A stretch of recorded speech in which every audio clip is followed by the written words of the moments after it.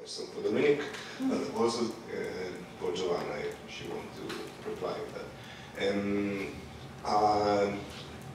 Because both presentations were about how digital can give us more tools to understand the past and media history in a different way that was not possible in the analog era.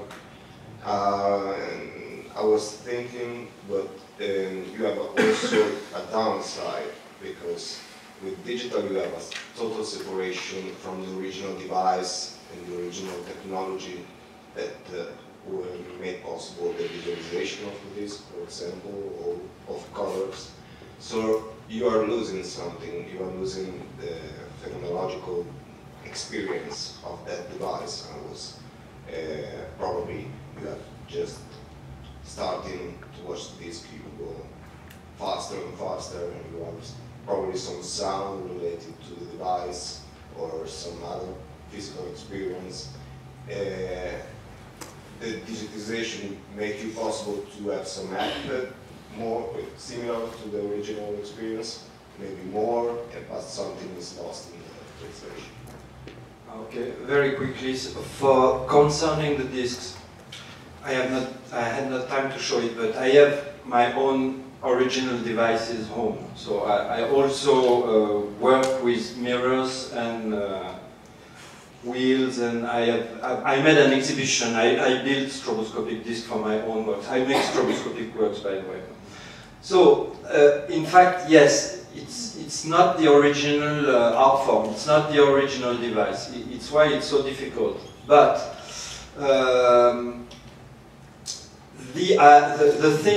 the important point to me is, in fact, I'm doing a modern rereading of it, a modern translation. It's a magnification. It never was shown that big, that clear, that crisp, that precisely.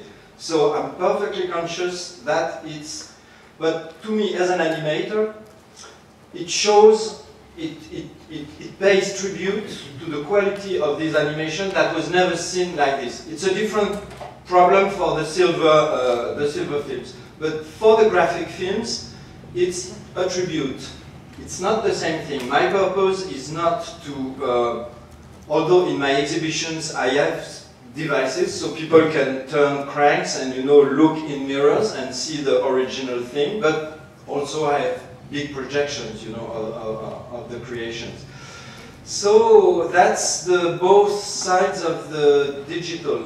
But to me the most important is mostly theoretical and practical. It's the digital age of animation makes, and the devices, makes it possible for a new look on these pre-filmic, but not pre-cinema devices, okay? So it's, we can think again these little loops as worth as artistic work. Look at the numbers of loops on the websites and now in the exhibition. So it's just a bringing force, but of course you're right, it's not the original stuff. They still amaze the audience. If I can add one remark on that, actually I don't think it's the digital that is making us lose the original experience of the device. I think that experience was lost long ago before the digital. So in a way the digital forces us to reflect on it and I think what both presentations had in common was how because of the digital, we can provide a kind of privileged access to this image that actually was never there, only for the few people working around it, the few people who really worked with the object when the colors were still fresh and the crisp was there. I may add, in the 19th century, a lot of art amateurs were only knowing some famous paintings of the great museums by photographies in black and white, you know, and engraving. So the idea of reproducing the original artwork, the thing with cinema is the movement. To me the point is movement, especially in animation. That's the nerve of the thing, you know. So we reproduce the movement, you know. The invention of animated picture is the invention of the possibility to construct visually the movement and to reproduce it exactly. That is why the loop, that is why the film. So we are in a dialectic of production, reproduction, translation, migration, migration.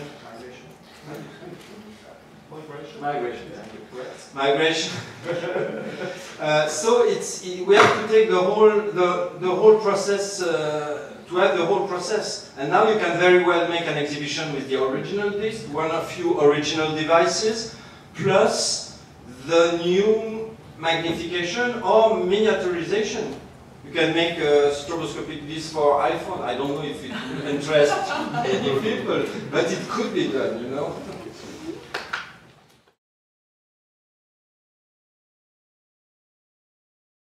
Thank you very much for your amazing lecture. We saw the most extraordinary examples of 19th century animations that I never saw them animated before. Can you tell us a little bit about your work and your research and how do you animate them?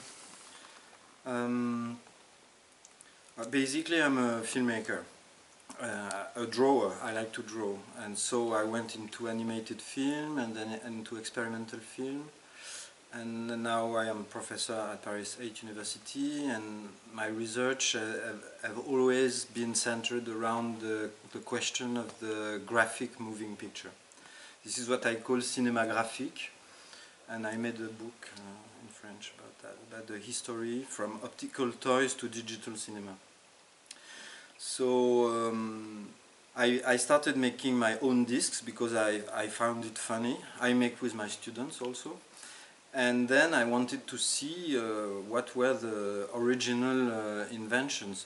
And the only one that was well known was the plateau dancer turning around. It was reproduced in some books, so I could copy it, print it, and make my own devices. And since we progressed with some other colleagues and some students in the idea of reconstitution of the first animated picture, because as I said in the lecture, it's a double invention. It's an invention of the principle of all animated pictures, the frame by frame, that was taken by silver photographic film, and even now in our digital cameras, it's the same principle. It's frame by frame, in fact. It's an illusion, but it works well.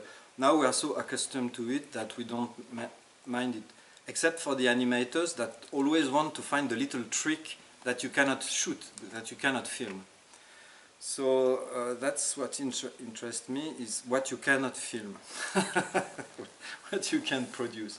So I've been doing this research. We made the first film in 1999. It was just in time in the 20th century, the last year.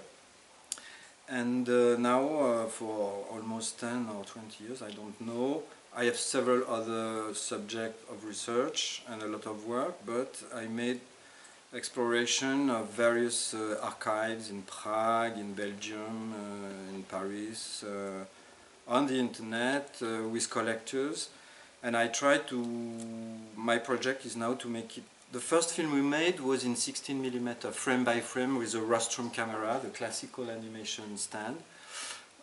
We scanned some discs, we printed them, and we turned them very patiently, you know, frame by frame. With now I can do it by myself, with, I work with After Effects mainly. It's a bit tricky, but I like geometry also. You have to find, because they have different number of frames. I didn't talk about that, didn't have time, but you have 6 frames, 4 frames, 12, 20, 13, very strange numbers. So each one has to be adapted and to find the right frame rate. I work at 12 frames per second, otherwise it's too fast, like the old animation, classical animation, 12 frames per second. So the most complicated is to get good scan of the discs. So it's a work like you know, you have to convince the curators, you have to find where it is, and as I told, it's not only in film and cinema museums. It's in science museum, technique museums, because it's considered more than a device than a work of art. So that's the main point. And you were talking about the fact that you're trying to marry theory and practice and get get the experience to be revived, so that it's a modern experience, but it reproduces the feeling that probably people had at the time. And so how did you get to this kind of application of it? Excuse me, I don't... Like, how did you get to the idea of what you said today, the magnification, that was going to be the best way? Well, because if you want to just reproduce them, you have to use the original devices. There were many. There were some sophisticated with cranks, but the most simple was just a stick, you know, and you hold the stick and you turn the disc. But the idea is to transmit it to other people and to explore the quality of animation that is. And this, to me, it's a tribute, because the first devices were okay, but they were very, very fragile.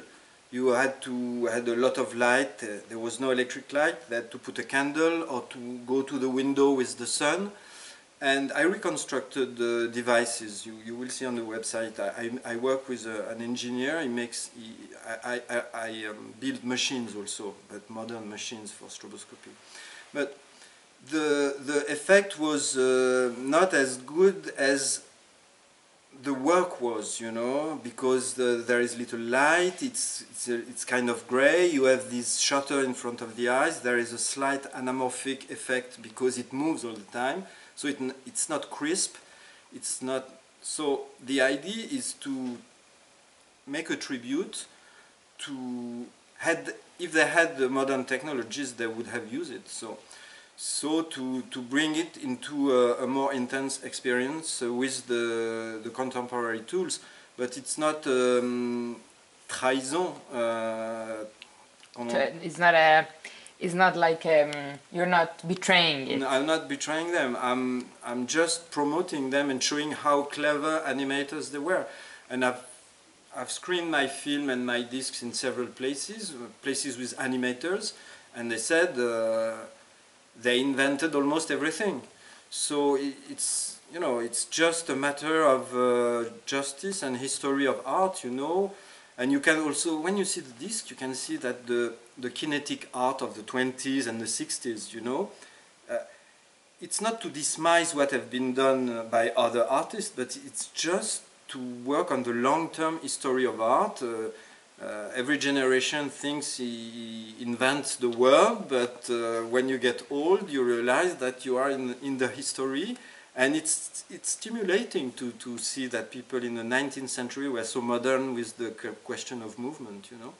And these discs were very popular. The publishers, there were dozens, hundreds of reprints, you know. It was very, very popular. We forgot that. It's like with stereoscopic photography. It was very popular.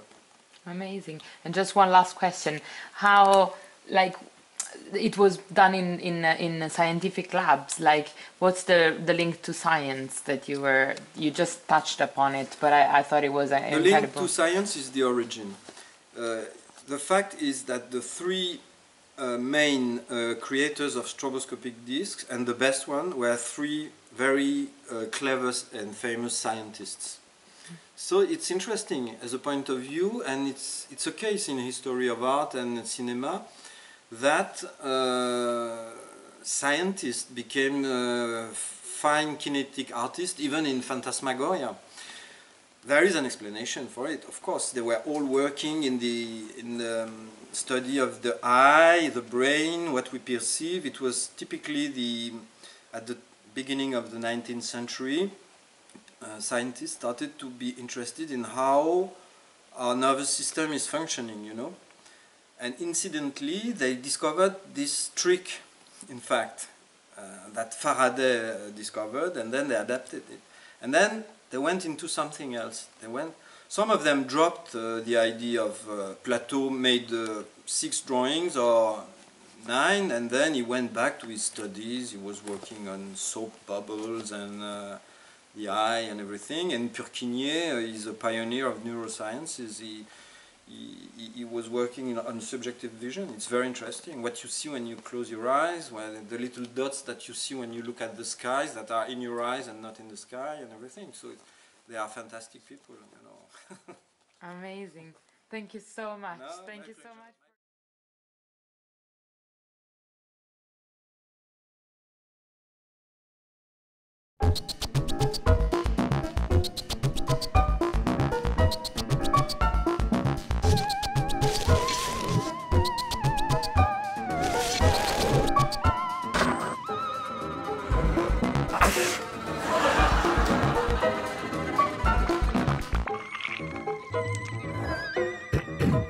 Ducks.